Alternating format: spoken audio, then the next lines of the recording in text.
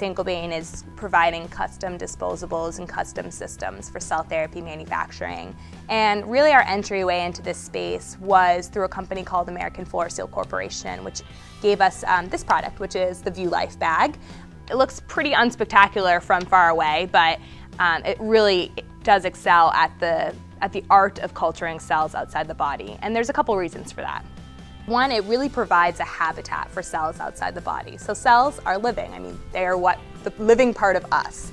So they need to breathe, and this bag is permeable to oxygen, and they also need to exhale, and it's also permeable to carbon dioxide. So those are two important things to be permeable to allow the cells to be able to breathe in and out through the bag.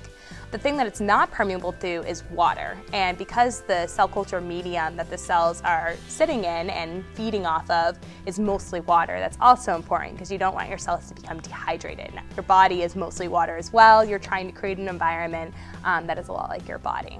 The material is also important. So take immune cells. Your immune cells are taught to fight foreign substances. So what do you think they're going to do when they're outside of the body? They're going to try to fight whatever they're in.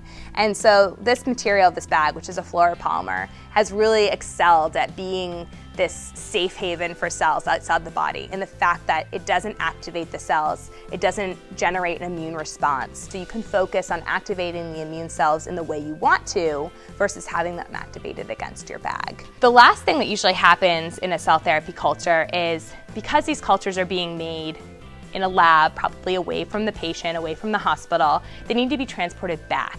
And often in many cell therapies that are in clinical trials, this is done by bringing them down to a very, very low temperature, actually cryogenic temperatures, which is about minus 196 C, so that it freezes the cells in place. So it's basically stopping them in their tracks. They're not allowed to grow anymore, they're not allowed to change anymore, and it allows that time to be brought back to the patient and reinfused.